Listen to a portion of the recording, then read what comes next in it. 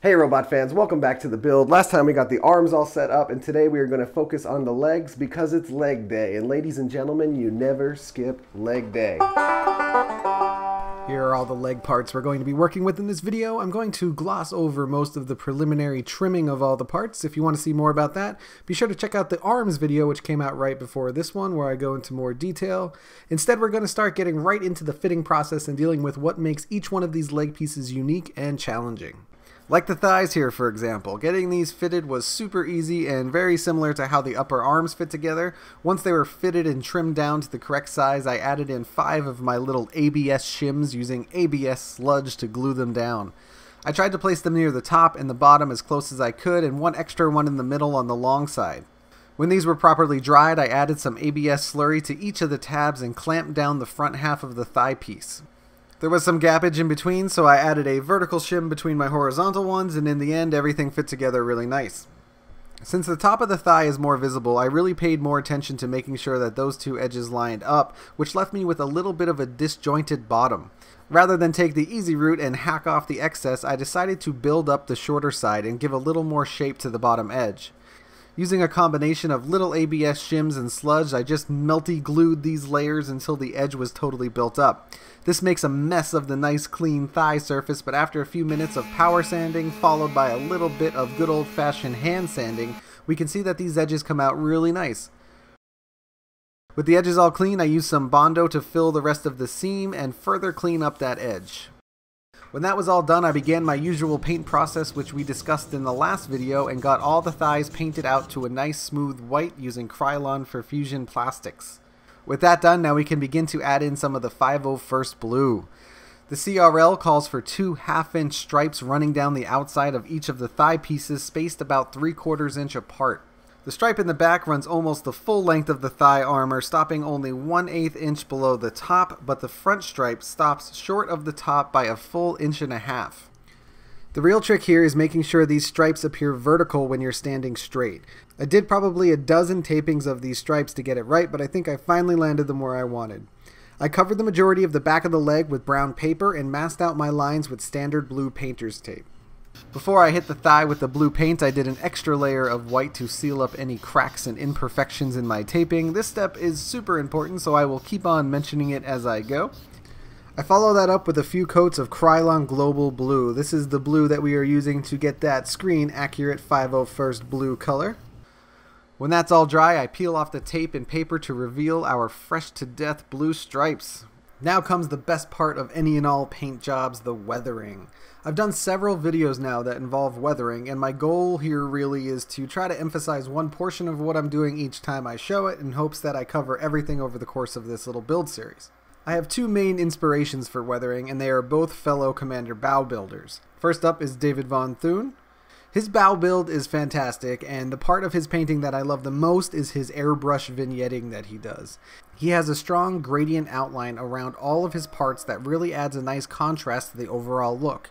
I try to mimic this style both with an airbrush and with a lot of manual dry brushing. The dry brushing gives it a rougher look than just the straight airbrush, which I happen to like, but the general vignetting idea is very similar.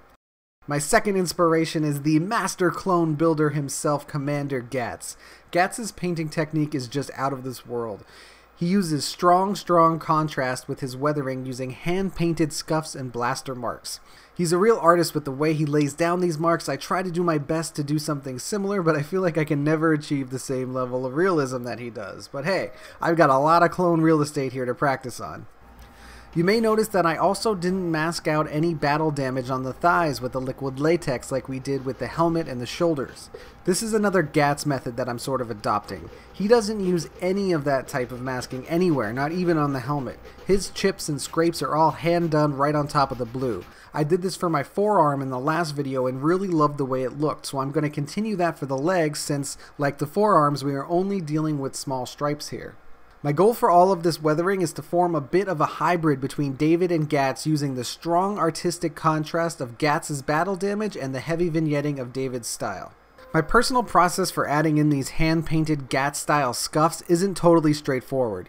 It's a process of painting and wiping away, then tracing, then wiping, then painting, then tracing, then wiping, on and on and on. I find that if I just paint a blaster mark, it looks very hand-painted and super lame. So I wipe it away, and the remnant left behind by wiping the paper towel is usually a lot more organic, or at least it seems a lot more organic to me since I didn't directly hand paint it myself. I then try to trace that organic shape with the next brush strokes and keep repeating until I have a pretty organic looking mark. I may come back later and remove the whole thing, or change a little portion, or sand off most of it, or some combination. Like I said, it's not a very straightforward process for me. The contrast is so heavy that it always seems to be way too much while you're doing it, so sometimes it's good to walk away for a bit and come back. But if you look at a lot of other clones out there, in close-up pictures their weathering looks nice and subtle and great, but then when you see a shot of them at an event from 10 feet away or under the bright lights of a photo shoot, it all gets washed out and looks super clean. So the heavy contrast will pay dividends in my future convention pictures. In fact, one way that I check on my weathering while I'm doing it is to literally look at my armor through the camera on my phone. You'd be amazed how different it looks. When I'm happy with my GAT-style blaster marks, I bust out the airbrush and add in the Thune-like vignetting that I love so much. It's really easy to overdo it on this step, so have some restraint, but for me the vignetting is where it's at. I also like to accentuate the dark blast marks I made with the airbrush to give a little bit of a scorched look. Technically, it lowers the contrast a little since I'm adding a bit of a gradation, but I feel like the look of the burn from the blaster more than makes up for it. With all the weathering done, the last thing we need to do for these thighs is install some strapping. My Imperial Surplus order came with this big old belt that goes around my waist and these two looped straps that hang down to hold up our thighs. The straps come with the hook side of some Velcro sewn on, so I just need to install some carpet side into the front of my thighs. I can see myself converting this to a snap-based system in the future, but for now I like the versatility of the Velcro as I find out what placement works best for me. With all these attached, the thighs hold nicely into place and we can start getting a feel for how this armor is going to fit. Abraham Lincoln once said, "The knees are just the elbows of the legs," and as such, the knees are very similar in construction to the elbows. Here's all the parts we're going to be using for the knees. We have the KW hard armor part. I also bought the foam insert kit, which will fit right behind there. Each knee has two of these resin clips that go on the outside of the straps.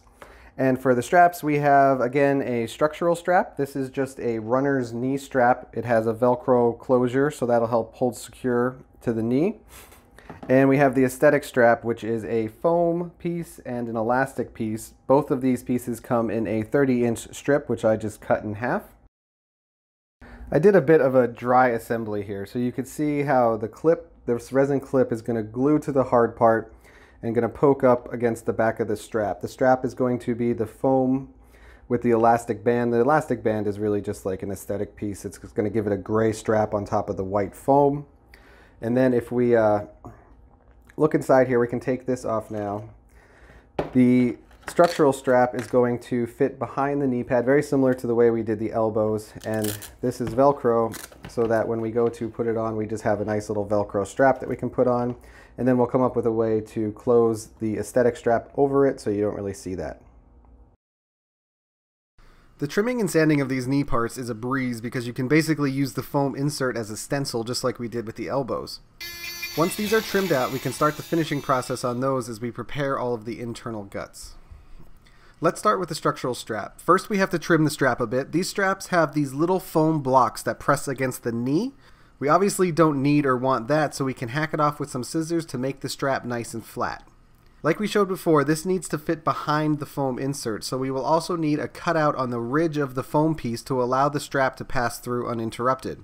I just centered the strap on both ends, made a pencil mark on the ridge, and cut it with an X-Acto. Now the strap can pass through cleanly and doesn't block the foam padding from getting into the plastic. We also need to make a pretty deep cutout for the strap ends to come out of the sides, otherwise they will pull the foam off of the armor when we tighten it. The Imperial Surplus foam kit has a nice strap indication here that we can use as a guide to just remove this entire section. Now we can see that the ends here don't get pulled off when we tighten the strap. After doing a couple test fits, I found that the foam wasn't really seated well inside of the plastic, which was likely due to the strap itself, so I cut a full strap-sized ridge into the foam so there is no overhang. After that, the foam sat much nicer inside the plastic. Next up we have the clips. These clips are made of resin and are very straight. We need to add a little bit of curvature to them so that they can follow the line of the armor and the foam insert. I turned my 3D printer bed all the way up to 135 degrees and let them sit on there for a few minutes. This really softened them up way more than I expected, so this is great. After that, I just pressed them a bit around the outside of this super cool coffee mug, and I got some nice curvature to them. I sprayed them down along with the hard armor shells to a nice smooth white. Now it's time to mask these off for the blue paint. The C.R.L. calls for a blue stripe that is about 1 1/4 inch thick and comes to a point in the center of the knee. I made some measurements and some markings along the way at the 1 1/4 inch mark and then began to lay down my painter's tape. I started with the thinnest tape I had, which allows for a little bit of curvature as you lay it down. I followed that up with different thicknesses of standard blue painter's tape until everything was masked off. I sprayed down my masked off knee with a quick coat of white to hopefully seal up any imperfections in my tape lines, and after that was dry I started hitting it with the blue. After everything was dry, I peeled off the tape to reveal the blue. This is definitely one of the best parts of the paint job, seeing the masked off sections come to life. Next we can install our freshly painted foam inserts. To paint these, I used SEM vinyl coat in Carver white. I placed our structural strap in the recess and began gluing down all of the edges of the foam using this Bob Smith CA glue, which is made especially for foam. Now we have to install the clips. These will be glued to the armor part, but first we have to do a little work. When we fully removed the padding from the foam insert, we also removed what is supposed to be a bit of a spacer. If we look at this picture from the Imperial Surplus website, these clips aren't supposed to be butted right up against the armor, but sit back just a bit. As far as functionality, this is a pretty negligible difference, but aesthetically, I really like the way it looks with the space between. It gives it a lot of extra dimension. I printed a little spacer piece that will fill that space, but still leave some room for the support strap to come in from underneath. These spacers are 3 mm thick versus the KW foam, which was about 5 mm thick. This will give me a little more room for my knee, which I think will be helpful based on my test fits. The spacer is going to line up with the top of the armor piece, and the clip is going to line up with the top of the spacer at the base of this indented design. We can see here that this will leave a little overhang on the clip, so I'm going to cut this off on an angle to allow more room for the strap to go around the knee. I then glued everything together to make a clip, spacer, foam, armor chunk that all fits within the footprint of the outside of the armor. The last bit here is the cosmetic strap. It's been a few days since I painted the foam, and with just the minor wear and tear of assembling the knee, this paint is already chipping like crazy. The strap is an even more dynamic piece since it has to bend and will constantly be taken on and off, so I have a feeling I'm going to be dealing with chipping paint for the rest of my life. I decided to opt away from the foam and bought a 1.5 inch white leather belt. In addition to already being white on the outside, it's a little thinner than the foam belt, which again will allow more room for my knee inside of the assembly. I'm also not super in love with this elastic strap. Darkling is a clone builder I follow on Instagram, and he posted this picture of his knees, and wow, I love the look of some nice webbing on top of that white strap. I bought this 5/8 inch herringbone webbing from Amazon and began the process of making it gray. I tried dyeing it with Rit black dye for an hour. It didn't do a whole lot, but this might be a nice enough base that I can lay down some light coats of gray paint, and even with the inevitable chipping, it'll still look gray. I used 2 gray paints for this. The first was a Rust-Oleum 2-in-1 primer, which is like a light gray, and the second is a Duplicolor automotive paint that I had on hand, which is a lot darker, and I just kept spraying layers of each until I found a mix between the two that I really liked.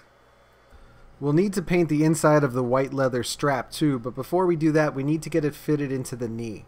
I printed these 2 blocks, just a 1/2 inch by 1/2 inch square that is about 3/8 of an inch thick. This is going to lock our strap into place. I glued one of these blocks onto the clip on the inside of the knee, being sure to center it the best I could. I used an X-Acto blade to cut a matching hole into the interior of the strap. We can see here that if we glue down the outside end of the strap, we will have this little keyhole end which we can just hook in and out of place as needed. The pressure of my knee pushing against it will hold it into place, but if that ends up not being enough, I can attach some Velcro to the top of the block and it will latch onto the structural strap.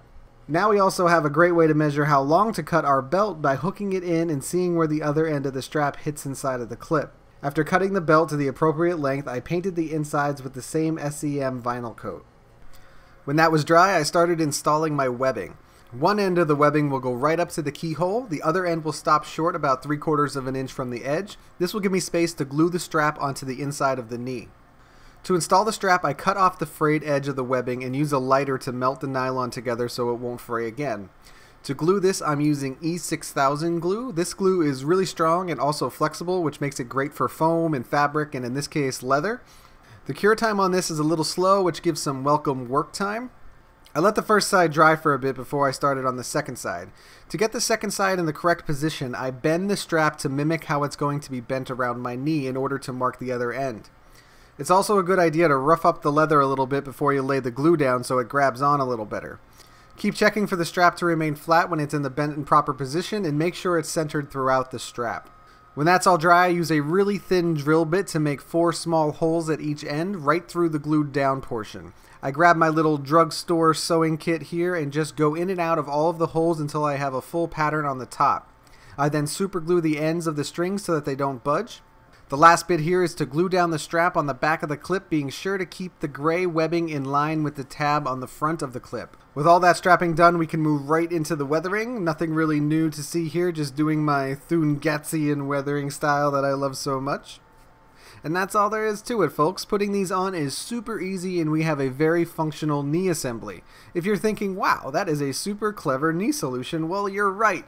But I can't take any credit for it. This whole runner's knee strap keyhole strap assembly is the brainchild of none other than Commander Gatz, who we talked about earlier. He's been kind of guiding me through this whole armor building process. I mentioned in the last video how generous he has been with his time and his help, and now with this second armor video, that is only doubly true. A huge thanks to Gatz for answering all my thousands of questions and showing me some really cool building techniques along the way. Next up, we have the lower legs. These are the most interesting and challenging piece of the leg armor. If you buy your kit from Imperial Surplus, it will come with an additional back or calf piece for each leg. This is because we need to cheat a little bit. If you look at the perfectly CG'd clone troopers from episode 3, they all wear this lovely knee-to-ankle armor which fits snugly against each part of their leg. In real life, it's just flat out impossible to slip your foot through a contoured piece of leg armor like that, so we'll need to make a little trap door to sneak our foot through and cover it all back up later so anyone looking at the costume is none the wiser. This trapdoor is known as the spoon in the clone builders community, and for at least one clone builder, it's the most dreaded part of the build.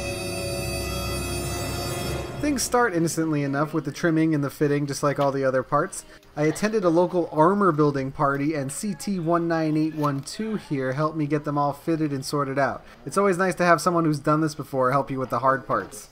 Before I glue these halves together, I'm going to remove the area at the back of the calf, which will eventually reveal our spoon.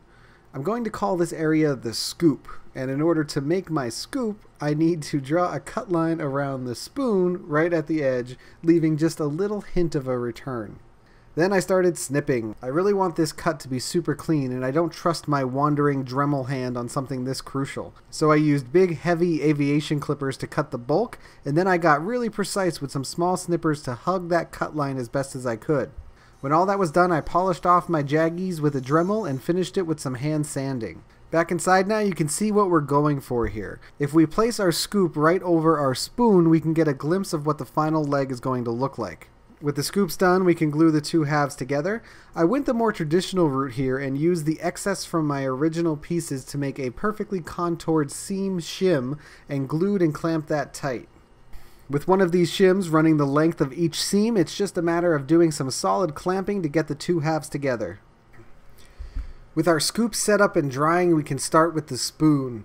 The Imperial Surplus website has this handy little button which brings up pictures of all of the assembled armor, including some really helpful shots of the spoon making process. This process involves cutting our extra calf piece not only into a spoon, but also into the spoon mounting pieces, which includes a stop plate and a lock tab. I drew my cut lines for the 3 parts and got them all cut out and smoothed off.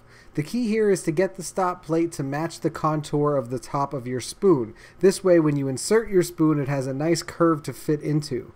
Next, we need to glue on the lock tab. The lock tab will hang over the bottom edge of the stop plate to hold the spoon into place when it's inserted.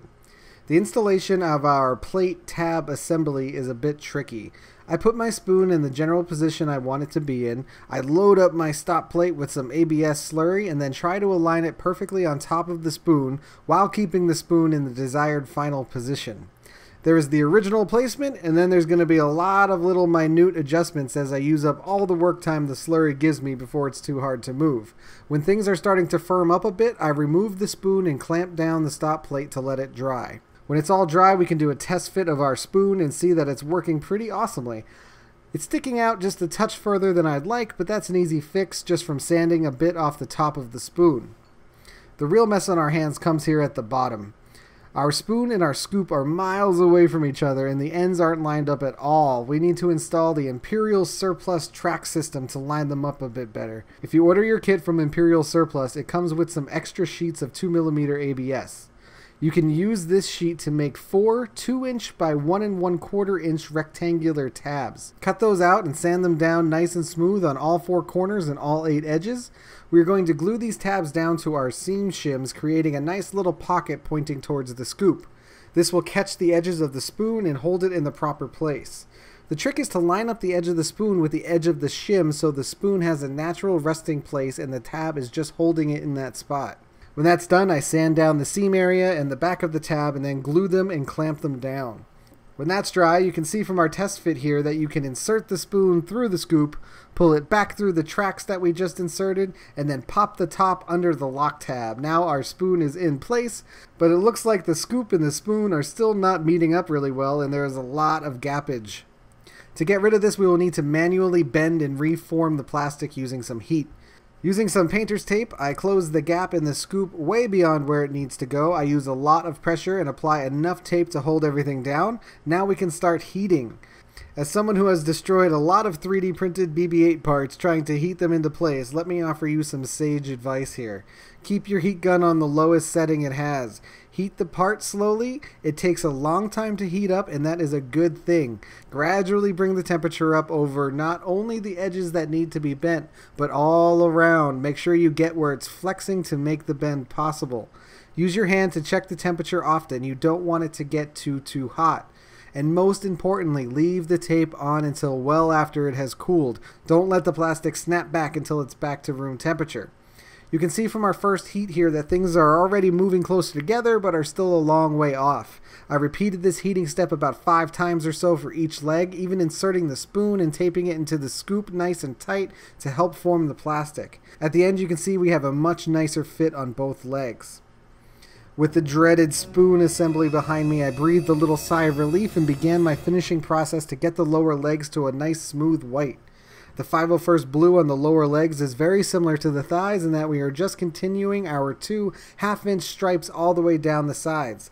I did the same brown paper masking tape solution as I did with the thigh pieces. I did a coat of white to hopefully seal up any cracks left in my tape job, and then did a few coats of the blue to give us our final piece of blue in the legs. Weathering the lower legs isn't anything too out of the ordinary. I did my usual dry brushing and GAT style lines, but before I did any of the airbrushing, I wanted to get the boots into the mix. I bought these boots from Geo over at C.R.L Props. Generally speaking, they are really nice and really well made, but that's not to say they are perfect. My main complaint is the tongue of the boot has way too much material. It hangs off the front of the foot really far, and when I was trying to fit the lower leg over the top, it always got snagged on a big chunk of material from the side of the tongue. It just needs to have less material.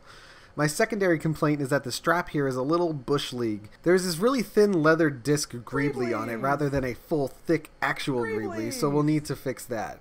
I don't really have any desire to try to modify a leather boot myself, but I figured I'd give my local tailor a stab at it. I marked up some cuts for the sides of the tongue to get rid of all that extra material, and I also added a mark for a slit down the middle. If we look at the boots you can get from Imperial Boots, they have this nice cut down the center which would allow the tongue to fold over itself if necessary underneath the leg armor. I think I'm going to add that onto my C.R.L Prop boots. I also hacked off the strap before I handed it over to the tailor so that I could start my work on that while the boots are getting altered. I cut off that leather circle and measured out the space of the holes. Then I modeled a better boot disc and printed out 4 of them at about 40 millimeters wide, which should cover the holes from the stitching. I did my usual finishing and painting process to get these to a costume ready level. Right about this time I got the boots back from the tailor and they look great. They recreated the stitching really nice around the new tongue material, so this is perfect. As I put the discs on, I realized that the orientation is a little counterintuitive. You'd think that the line on the disc would be in line with the strap, but actually it runs parallel to the ground. So I velcroed the strap into place and then glued the disc on so I can make sure that the line in the disc was parallel to the sole of the boot. Just like with the lower legs, I began weathering the boots on their own. As I kind of expected, the paint doesn't stick super well to the shiny leather here, so I think it's going to be a bit of a challenge.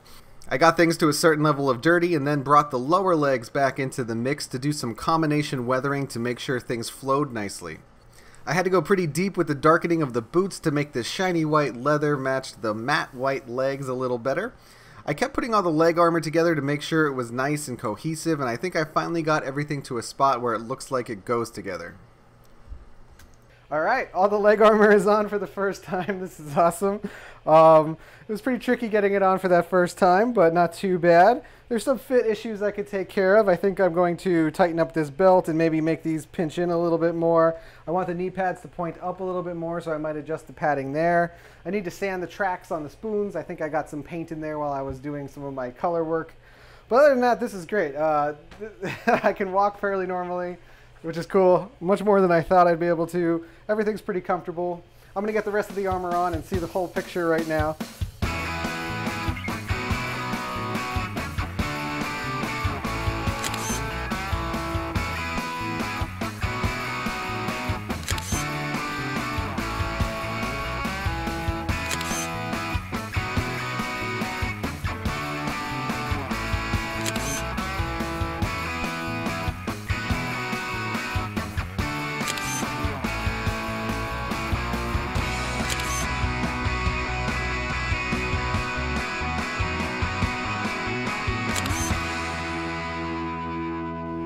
Alright, that's going to do it for this video. Thanks for tuning in. I know there was a huge gap between the arms video and the legs video, but fear not, that is not going to happen again.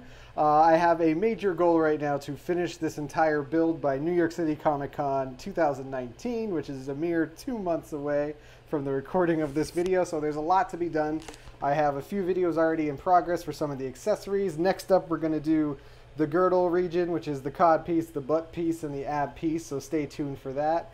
Beyond that, I think these videos are getting a little bit long. Maybe the legs video is a little too long, so I'm going to start breaking everything up into smaller parts, putting out more videos, and even if I miss that New York City Comic Con deadline, there'll definitely be a lot of content between now and then, so stay tuned for that. And as always, we are going to finish with a progression shot. Don't forget to like and subscribe, and I will see you guys next time.